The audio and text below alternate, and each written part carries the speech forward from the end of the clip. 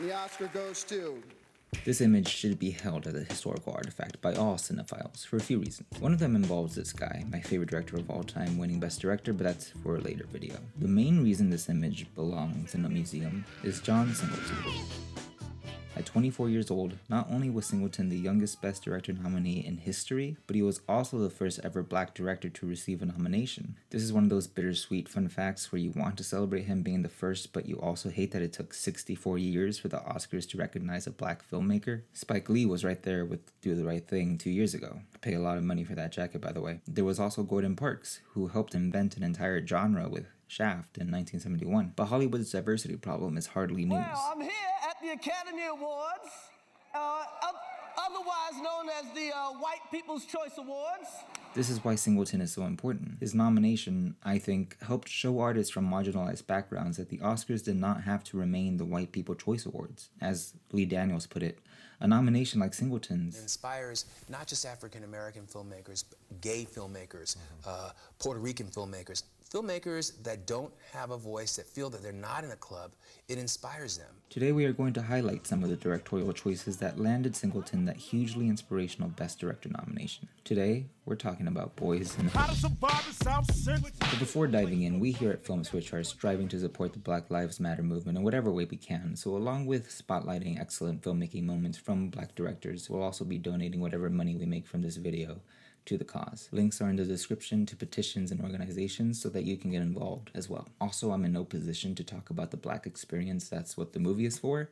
This video will be focusing on the filmmaking itself, so let's start with a quote about filmmaking. In his book, Making Movies, legendary director Sidney Lumet, he goes on this rant against critics who discuss style as something that's separate from story. Form follows function, writes Lumet.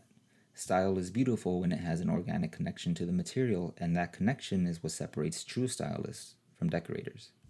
I'd argue 2019's Lion King was made by decorators. Instead of forwarding the original story or complicating its themes, the movie merely regurgitates. It does so spectacularly through photorealistic technology, and maybe displaying spectacle is all a movie has to do. Its money certainly proves that movies can be enjoyed without marrying function and form, but I prefer Wedding, and I think John Singleton did too. That means before we look at his stylistic choices, we have to understand what Boyz N The Hood is about, because what it's about influenced all the choices that Singleton made.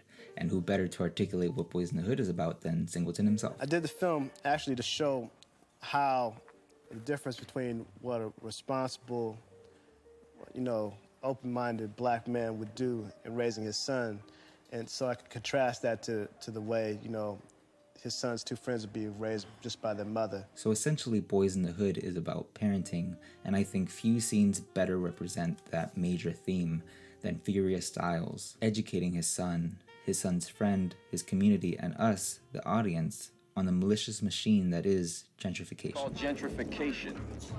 It's what happens when the property value of a certain area is brought down. Gentrification isn't the hardest, but it also isn't the easiest concept to grasp, and it's not uncommon for filmmakers to halt a story's narrative progression in order to make sure that the audience is caught up on the information. The Big Short, for example, uses celebrity cameos to keep an audience engaged whenever something like a CDO has to be explained. So here's how a synthetic CDO works. The point of The Big Short, when I see it, I think it's less to tell a story and more to creatively inform people on what led to the Great Recession. That means the fourth wall breaking cameos are a sensible stylistic choice, but for Boyz N The Hood, not so much. Instead of sticking to shots like these of furious talking, people listening. Why is it that there's a gun shop on almost every corner in this community? Why?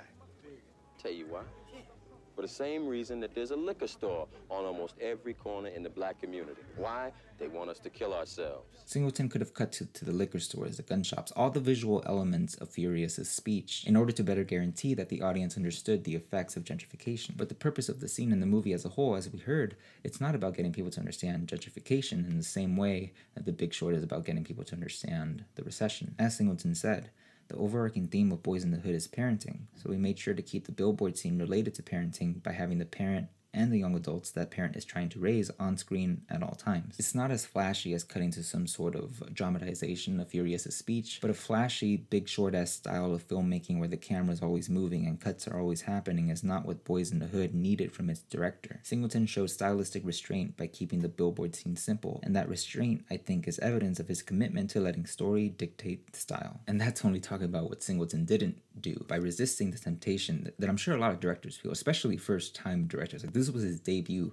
film. By resisting that need to sort of show off all your tricks that you learned in film school, he went to USC. By resisting that temptation, Singleton was able to focus on the little things that help deepen the parenting theme and also tell us where we are in the story. Ricky drinking milk, for example, cues us into his role in the scene and the film as a whole. It is a visual reminder that he is as young and inexperienced in certain things as the frustrated teens in Rebel Without a Cause, the little boy grappling with his parents' divorce in Kramer vs. Kramer, us trying to run this channel. Cheers. The milk tells us Ricky and Trey are kids and therefore impressionable. They may be learning about the need for solidarity amongst black people from Furious. I was walking around motherfucking Compton and all, man. Rick, it's the 90s. Can't afford to be afraid of our own people anymore, man.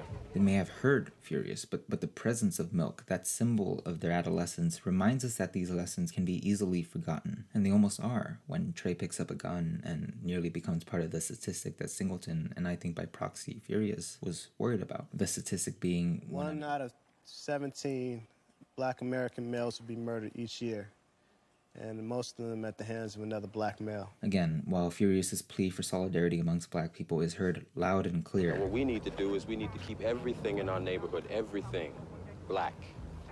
Black owned with black money. While that plea is there, and while Trey and Ricky and even Doughboy praise Furious's message. Yeah, Pops was talking, speaking, man. Speaking the truth and shit. Your Pops is like motherfucking Malcolm Farrakhan. The praise is there, but the presence of milk tells us it is vulnerable to the untested and reactionary minds of the young adult hearing that plea. Oh, you bad now, huh? You bad, you gotta shoot somebody now, huh? Including milk is a stylistic choice directly linked to the story being told, and so is the way that the scene is staged. Here we see the group start to gather around Furious. Notice the choice to keep Furious on the elevated part of the ground. He is the one with the higher knowledge, so it makes sense to put him slightly above the people hearing him. It makes sense to give him his own shot as the scene progresses, but it's important to remember that his goal is not to present himself as some sort of unreachable ideal. He is relaying the knowledge he has back to his people because he wants them to be up there with him. He wants them to carry the same knowledge that he has, and that want dictates the way that the scene is shot. To stay true to Furious's character, the character he wrote, Singleton had to make sure that he was shot in such a way where he was only slightly elevated above the rest, in the same way that Jesus is often only slightly elevated in depictions of the Sermon on the Mount. Am I comparing Furious styles to Jesus? Hell yeah. Learned way more from him than the other guy. Like, never respect someone who doesn't respect you back. Never gonna forget that. Yeah, you got it. Anyways, Singleton made sure that Furious was only slightly elevated, and he also made sure this shot of an isolated Furious did not remain permanent. People in the community are worked back into Furious's shot, and Furious is worked into their shots because that is what Furious wants. Like a good parent and a good leader, Furious wants his higher knowledge to become common knowledge. He wants his lessons to be practical. You have to think, young brother, about your future, huh? We've seen that Singleton's staging and his use of milk is designed to help express each character's inexpressible sentiments. And if that's not masterful filmmaking, then I don't know what is. I also love how the background of everyone's individual shots represents their mental state. Ricky and Trey are placed in front of the most suburban looking houses in South Central LA because they have the most interest in getting out of the area and maybe the best chance. Ricky with his football scholarship and Trey with his grades. This group seems to be a stand-in for Doughboy, who has sort of submitted to the violent mentality that results in black on black crime and threatened solidarity. Fool roll up, try to smoke me, I'm gonna shoot the motherfucker if he don't kill me first. You're doing exactly what they want you to do. One could say Doughboy and the Compton residents are lost in the metaphorical woods that is that violent mentality. Woods that Furious is trying to pull them out of through education. So behind the group, you see, of course, a bunch of green. The liquor also helps solidify that the group probably has a clouded, lost in the woods mental state. And as for Furious himself, you see his head positioned right in front of the billboard that sparked the gentrification discussion. And the positioning makes it seem like the info is just pouring out of his brain. Notice too how realty has been mostly shortened to real, which highlights that he is speaking the truth. Also, this might just be me, but I feel like I'm looking up at him a bit more than the others who seem to be framed at eye level with the audience, which only adds to the elevated teacher-parent position we discussed earlier. Everything about that scene, from the content to the aesthetic, is tied directly to the narrative at large. Far from being a decorator, Singleton was a director, a great director who married function and form, and in doing so was able to guarantee his film, his debut film Boyz N The Hood, a spot in the canon of movies that we're going to be talking about until the end of time. His nomination was beyond well earned and maybe even deserved the win. May he rest in peace. Thanks for watching.